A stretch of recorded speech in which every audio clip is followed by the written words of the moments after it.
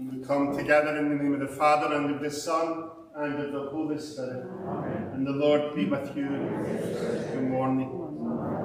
Again, we'll say morning to those who will join us later today, as we once again gather in the Lord's name and in his presence to offer our sacrifice. I confess to Almighty God and to you that I have greatly sinned in my thoughts and in my words, in what I have done and in what I failed to do, through my fault, through my most grievous fault. And therefore I ask the Blessed Mary, ever Virgin, all the angels and saints, and you, my brothers and sisters, to pray for me.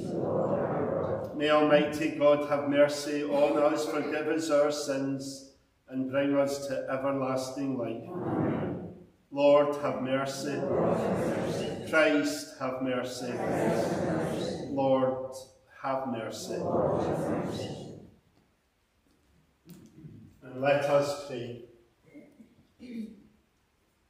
O God, who through the grace of adoption chose us to be children of light, grant, we pray, that we may not be wrapped in the darkness of error, but always be seen to stand in the bright light of truth. Through our Lord Jesus Christ, your Son, he who lives and reigns with you in the unity of the Holy Spirit, one God forever and ever. Amen.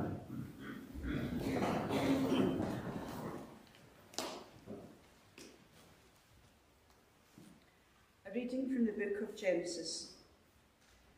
Abraham was 100 years old when his son Isaac was born to him. The child grew and was weaned, and Abraham gave a great banquet on the day Isaac was weaned. Now Sarah watched the son that Hagar the Egyptian had borne to Abraham, playing with her son Isaac. "Drive away that slave girl and her son," she said to Abraham. "This slave girl's son is not to share in the inheritance with my son Isaac." This greatly distressed Abraham because of his son. But God said to him, "Do not distress yourself on account of the boy and your slave girl. Grant Sarah all she asks of you, for it is through Isaac that your name will be carried on. But the slave girl's son I will also make into a nation, for he is your child too." Rising early next morning, Abraham took some bread and a skin of water, and giving them to Hagar, he put the child on her shoulder and sent her away. She wandered off into the wilderness of Beersheba. When the skin of water was finished, she abandoned the child under a bush. Then she went and sat down at a distance, about a bowshot away, saying to herself, "I cannot see the child die." So she sat at a distance, and the child wailed and wept. But God heard the boy calling, and the angel of the Lord called to Hagar from heaven. "What is wrong, Hagar?" he asked. "Do not be afraid, for God has heard the boy's cry where he lies. Come, pick the boy up and hold him safe, so I will make him into a great nation."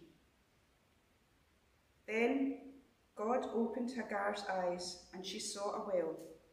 So she went and filled the skin with water and gave the boy a drink. God was with the boy. He grew up and made his home in the wilderness, and he became a bowman. The word of the Lord. The response: "This poor man called, and the Lord heard him." This poor man called, the Lord heard him. This poor man called. The Lord heard him and rescued him from all his distress. The angel of the Lord is encamped around those who revere him to rescue them. This poor man called, the Lord heard him. Revere the Lord, you his saints. They lack nothing, those who revere him. Strong lions suffer want and go hungry, but those who seek the Lord lack no blessing. This poor man called, the Lord heard him. Come, children, and hear me, that I may teach you the fear of the Lord. Who is he who longs for life and many days to enjoy his prosperity? This poor man called, the Lord heard him. Please stand to hear the gospel.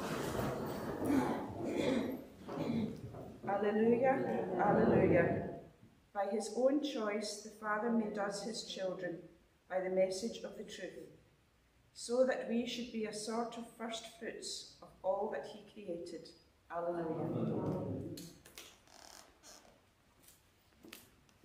The Lord be with you. A reading from the Holy Gospel according to Matthew. When Jesus reached the country of the Gadarenes on the other side of the lake, 2 demoniacs came towards him out of the tombs, creatures so fierce that no one could pass that way. They stood there shouting, "What do you want with us, Son of God? Have you come here to torture us before the time?" Now some distance away there was a large herd of pigs feeding, and the devils pleaded with Jesus, "If you cast us out, send us into the herd of pigs." And he said to them, "Go then." And they came out and made for the pigs, and at that the whole herd charged down the cliff into the lake and perished in the water. The swineherds ran off and made for the town, where they told the whole story, including what had happened to the demoniacs. At this the whole town set out to meet Jesus, and as soon as they saw him, they implored him to leave the neighbourhood. The Gospel of the Lord.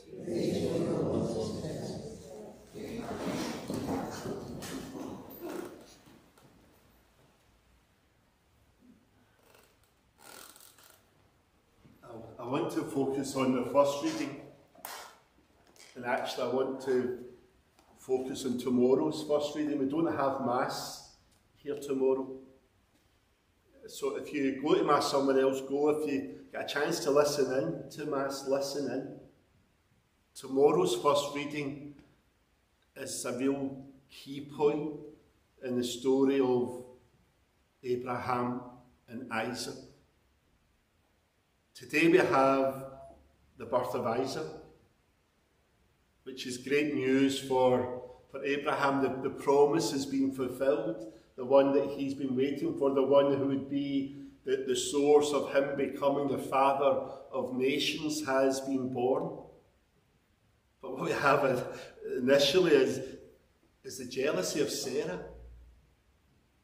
And if you remember correctly, it was Sarah who said to Abraham, "You take my servant girl Hagar, you have a child by her." Sarah wasn't willing to wait for the Lord's promises to be fulfilled. She wanted a child, and she wanted one now, and she was going to get one through Hagar. And so Ishmael comes to be born. But now that Isaac's here, Sarah wants nothing more to do with Hagar or Ishmael. She wants rid of them. Send them away. That child's not going to have any of the inheritance of my son. The difference between... Anyway. I think it's the idea that the son of the promise is realised to Abraham through Isaac. And what we have tomorrow is the sacrifice of Isaac. This one that Abraham, who is 100 years old by the time he's born, he's waited 25 years since the Lord first called him to leave his land and to go. 25 years he's waited for this child to be born. And now God says to him, "Give him back to me. I want you to sacrifice him to me." And the promise seems to be coming to an end. So in tomorrow's reading, you'll hear of Abraham and Isaac climbing a mountain. Isaac isn't a wee baby boy, because Isaac's carrying the wood that he's going to be sacrificed on his back. And he climbs this mountain. We're told that Isaac is loved by Abraham. It's the first time the word love is used in our scriptures in the book of Genesis. It's never referred to Ishmael, it's never referred to anyone else. The first time you hear the word love is in the relation of Abraham to Isaac, this beloved son, who's climbing a mountain with wood in his back to be sacrificed. Does it sound familiar? There's another beloved son who will climb a mountain with a cross in his back to be sacrificed. The other amazing thing, it's the same hill. The hill that Isaac is supposed to be sacrificed on is the hill that Christ will be sacrificed on. And just as the Lord climbs the hill in obedience to his father, Isaac climbs that hill in obedience to his father. Because Isaac was big enough and strong enough. Because by this stage, Abraham's well over 100 years old. If Isaac didn't want to do this, it was never going to happen. This is about a son being faithful to the will of his father, to prepare our hearts for what is going to come later. The radical difference is God won't let Abraham sacrifice his son, but God will sacrifice his. He won't let us do what he himself will do for us, because he'll stop Abraham before the child is killed. And the great line, God himself will provide the sacrifice, and there's a ram that's taken and killed.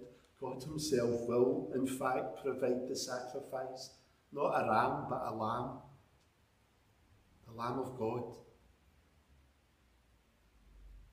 who gives his life to the Father for us. The reading of tomorrow's first reading is disturbing, I think, but there's a much broader context, and you see the beauty of it. It's to prepare us for what God is doing, what he's doing in Christ, the sacrifice of his son, that we might live in him and with him.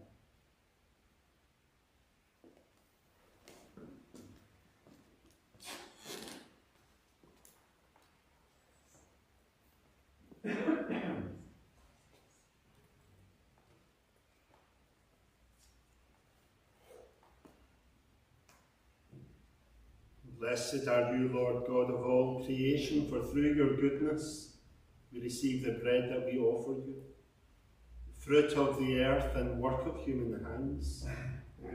It will become for us the bread of life.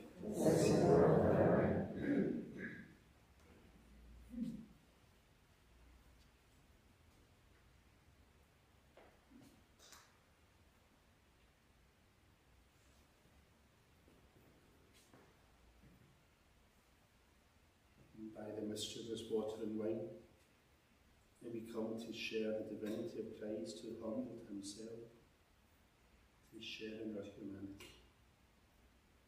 And blessed are you, Lord God of all creation, for through your goodness we receive the wine that we offer you, fruit of the vine and work of human hands. It will become our spiritual drink.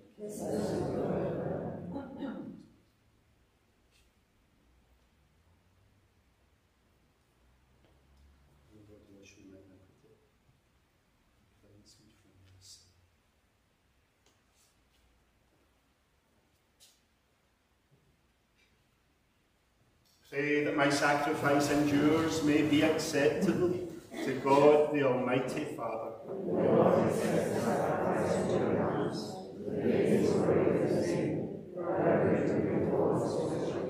O God, who graciously accomplish the effects of your mysteries, grant, we pray, that the deeds by which we serve you may be worthy of these sacred gifts. Again, we make our prayer through Christ our Lord. Amen. And the Lord be with you. Lift up your hearts. And let us give thanks to the Lord our God. It is truly right and just, our duty and our salvation, always and everywhere to give you thanks, Lord, Holy Father, Almighty and eternal God, through Christ our Lord. His death we celebrate in love. His resurrection we confess with living faith, and his coming in glory we await with unwavering hope. And so with all the angels and saints we praise you, as without end we acclaim. Holy, holy, holy Lord God of hosts, heaven and earth are full of your glory. Hosanna in the highest. Blessed is he who comes in the name of the Lord. Hosanna in the highest. You are indeed holy, O Lord, the fount of all holiness. Make holy, therefore, these gifts, we pray, by sending down your Spirit upon them like the dewfall, so that they may become for us the body and blood of our Lord Jesus Christ. At the time he was betrayed and entered willingly into his passion, he took bread and, giving thanks, he broke it and he gave it to his disciples, saying, "Take this, all of you, and eat of it, for this is my body, which will be given up for you."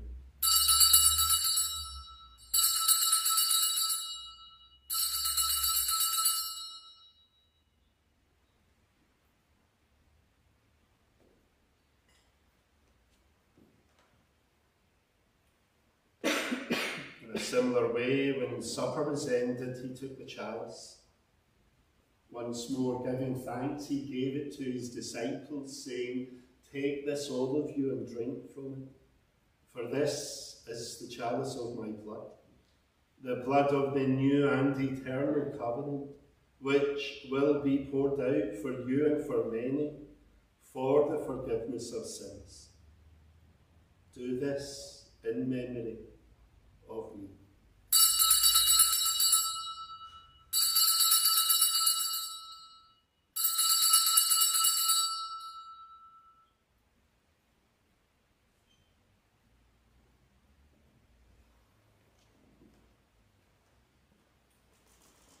The mystery of faith. We proclaim your death, O Lord, and therefore, as we celebrate the memorial of his death and resurrection, we offer you, Lord, the bread of life and the chalice of salvation, giving thanks that you've held us worthy to be in your presence and minister to you. Humbly we pray that, partaking of the body and blood of Christ, we may be gathered into one by the Holy Spirit. Remember, Lord, your church spread throughout the world and bring her to the fullness of charity. Together with Francis, our Pope, with the order of bishops, with all the clergy. Remember also our brothers and our sisters who have fallen asleep in the hope of the resurrection, and all who have died in your mercy. And we remember especially Maureen McNeil, whose anniversary is today. Welcome them into the light of your face. Have mercy on us all, we pray, that with the Blessed Virgin Mary, Mother of God, Blessed Joseph, her spouse, the blessed apostles, with all the saints who have pleased you throughout the ages, we may merit to be co-heirs to eternal life, and may praise and glorify you through your Son, Jesus Christ, and through him, and with him, and in him. O God, Almighty Father, in the unity of the Holy Spirit, all glory and honour is yours, forever and ever. Amen. And at the Saviour's command, informed by divine teaching, we dare to say, Our Father, who art in heaven, hallowed be thy name. Thy kingdom come, thy will be done on earth as it is in heaven. Give us this day our daily bread, and forgive us our trespasses, as we forgive those who trespass against us. And lead us not into temptation, but deliver us from evil. And deliver us, Lord, we pray, from every evil. Graciously grant peace in our days, that by the help of your mercy we may be always free from sin, safe from all distress, as we await the blessed hope, the coming of our Saviour, Jesus Christ. The Lord Jesus Christ, who said to your apostles, Peace I leave you, my peace I give you. Look not on our sins, but on the faith of your church, and graciously grant her peace and unity in accordance with your will, who live and reign forever and ever. Amen. The peace of the Lord be with you always. And with your spirit. We offer each other a sign of that peace.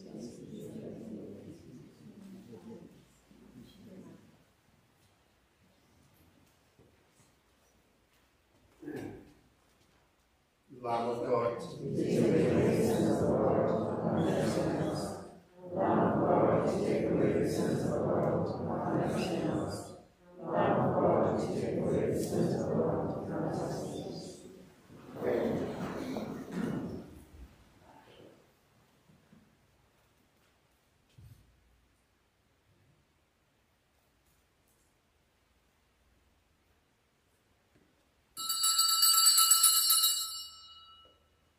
This is our Lamb,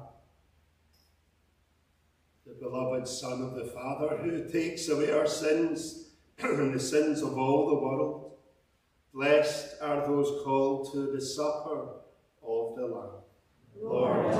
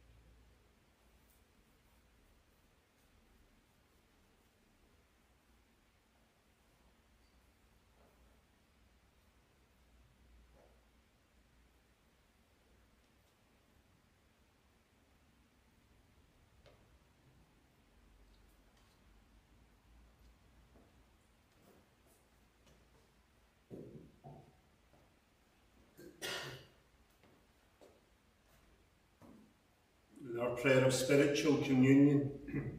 My Jesus, I believe that you are present in the holy sacrament of the altar.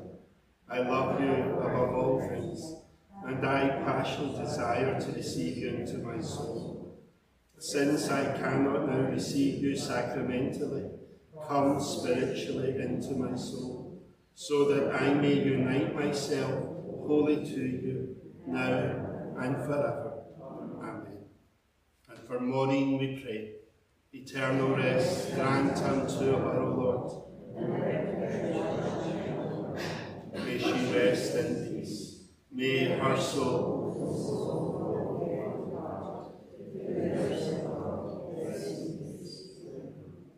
and let us pray. May this divine sacrifice we've offered and received fill us with life, O Lord, we pray, so that bound to you in lasting charity, we may bear fruit that lasts forever. Again, we make our prayer through Christ our Lord. Amen. Just to say, the painters should be finished tomorrow, which is the good news. So from Friday, we'll be back in the church for morning mass. I miss this, I quite like this. I do like the way it works. It feels as if we're all together. But anyway, it'll be nice to be back in the church. So from Friday, 10 o'clock mass, we'll be back in the church. So if you're available tomorrow afternoon about 3 o'clock, we'll get the place ready, get it cleaned up for mass on Friday morning. And also there's a wedding on Friday afternoon, so if you're able to give us a wee hand tomorrow to get the place ready, that would be much appreciated.